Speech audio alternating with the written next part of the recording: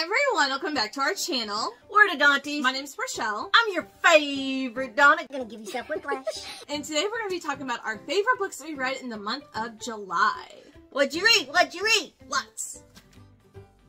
So every month we like to talk about our top 3 favorite books we read in the previous month. Just because we read so much and there's 2 of us, there's no way we could ever really do a full wrap-up video. We read a lot. But if you ever want to know what we're reading, what we're liking, what we're disliking, you can follow us on Goodreads, and both of our links are down below. So, do you want to start this month? Or Alright, cool. Go ahead. First one I'm going to talk about is The Invited by Jennifer McMahon. Oh, okay. I really enjoyed it. So this couple, they both are like teachers. One may be a professor, the other one is like a teacher, and they decide that they're tired of the everyday, so they move out to the country and they get a fixer-upper, and as they're fixing it up,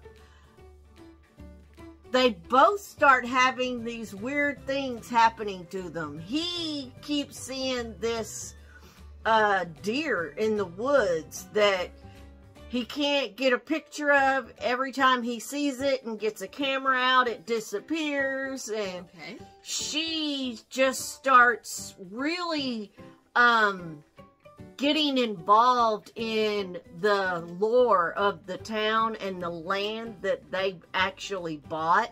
And as she's researching that, she starts going around and finding antiques and things like that to put in this house that they're building.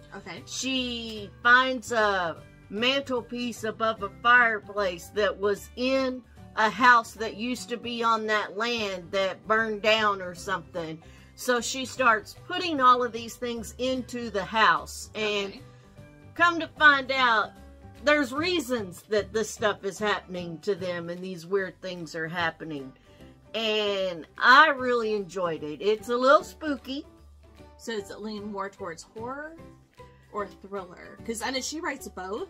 This one, it didn't scare me that much, but there are spooky things that happen in it. So, but I enjoyed it. I gave it 4 stars. Okay, so kind of sticking to the maybe haunted house type of a theme, I'm going to go with one of my favorite books I've read this year.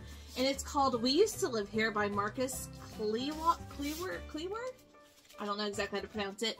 This book just came out, and I was like, ooh, this sounds really interesting. So the premise is we're following this woman who, her and her partner just bought this house to basically flip. And her partner is gone. She's at work or something, so she's there at the house. And all of a sudden, she gets a knock on the door from this man, his wife, and their 3 kids. I think they have 2 boys and a girl. And she's like, can I help you? You know, we just, like, they haven't even been there, like, 2 weeks, if that. So, he was like, yeah, you know, we were just driving by, and I used to live here, and I wanted, can I come in and show my family around, blah, blah, blah. And she's hesitant. She tells him she has to call her partner and whatever, and partner doesn't answer, so she comes back and says, no, my partner said no, I'm so sorry. But just that small interaction, she kind of feels bad turning them away. So she was like, you know what, just come on in, 15 minutes, tops, whatever. They don't know that their time is up. They don't know how to leave. And things start going crazy from there. Things start happening, and we don't know as a reader, is it just her imagination or are actual things happening within this house with this family?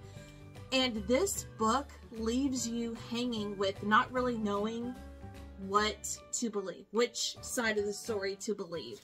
And this is wild. Okay, first of all, yes, if you're living in this house and somebody, I used to live here, I want to come in, tell them no. No. That is the moral of the story. No. No. And if you drive past someplace that you used to live, don't go. Hey, I used to live here, I want to come in. Because you're crazy. Yeah. This was so unexpected, and I keep thinking about this book.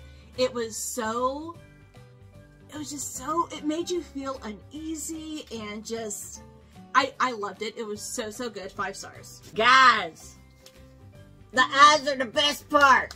5 stars. 5 stars from me too. 5 stars. Loved it. Ooh, So, I loved it.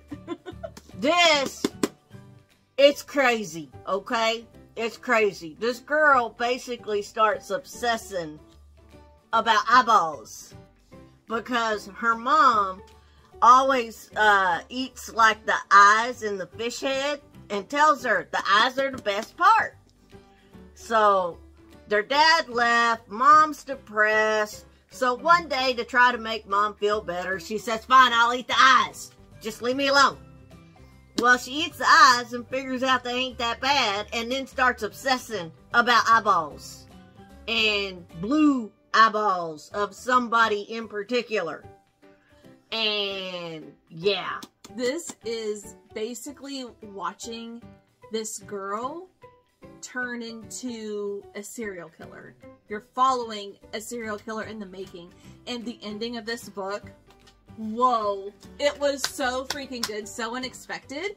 I get squeamish with eyeballs in particular, and I was able to handle it in immediate 5 stars. It was so good. Yeah, I liked it. Some things I'm not going to be able to eat for a while, but it was still some things you didn't eat to begin with. True.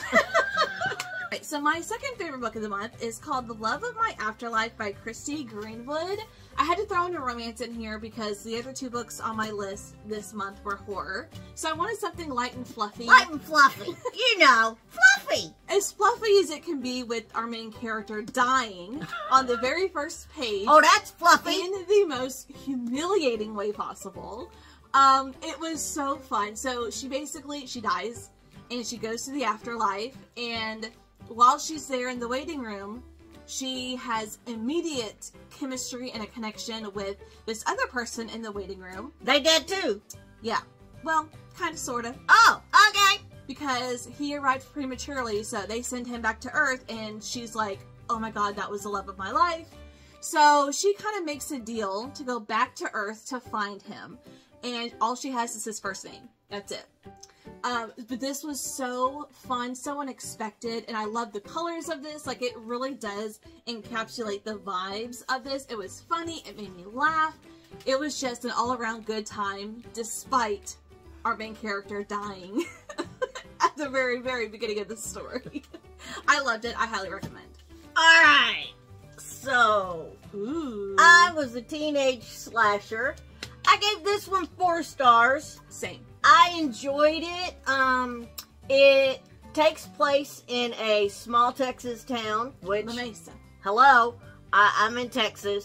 Are you? I am. Whoa. It also takes place in the late 80s, which, yeah. you know, I was in high school in the late 80s, and this is about high school students in the late 80s. So, the nostalgia. I mean, the way that they talked about everything, the songs that were brought up, I was like, oh, dang, I remember that song. You know, it was just, it really brought back, it was like watching a movie. Yeah. Reading this one was like watching a movie, and I enjoyed it. Basically, you're following a teenage slasher, and he's pretty crazy. Yeah, just a bit, but it was really good. It was really good. I really enjoyed it. Yeah. And don't be bullying people. No. Because you never know. Bad stuff can happen. You never know. My favorite book of the month is quite possibly jumping to my very favorite book I've read the entire year so far. And I have some really good contenders for best book of the year, but this one is a novella, and it's called Bloom, and it's by Delilah S. Dawson. This is a horror. It's not even 200 pages, I want to say. Oh, it's 202 pages. Oh, well. This book, I've heard a lot of people talk about it. I've heard a lot of people like it or love it. Not really people hating on it. And I've read this author before, which I really enjoyed a previous book of hers. So I was like, you know what? I really want to see what all the fuss is about. So this one is half the book is romance. So you're following this woman who just got out of a relationship. I don't know if it was a divorce or just a really bad breakup after, you know, so many years with this man. One of them love books. Or so you think. So she, at the beginning of the book, she's broken up with, and she's trying to navigate life on her own, whatever. She goes to this farmer's market and is immediately entranced by this woman. And she's never had feelings for women like that. She doesn't go that way. So she was very confused and just didn't understand why she kept gravitating toward this woman. So they developed some sort of friendship, and then it turns into a romance. But then things go off the rails from there. And this is one that I read this like July 3rd, and I have thought about the ending of this book at least once a day since then. And just a couple of days ago, I went back and I read the last 2 or 3 pages because it is so freaky and creepy and just, oh my god, jaw-dropping that I can't stop thinking about this book.